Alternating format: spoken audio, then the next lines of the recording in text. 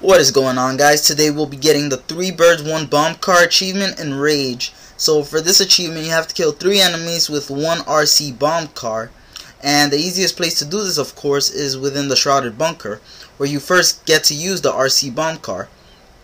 So right after you destroy bomb catch number 2, you're gonna get into this area with a ramp that leads towards this hallway with a door on the other end.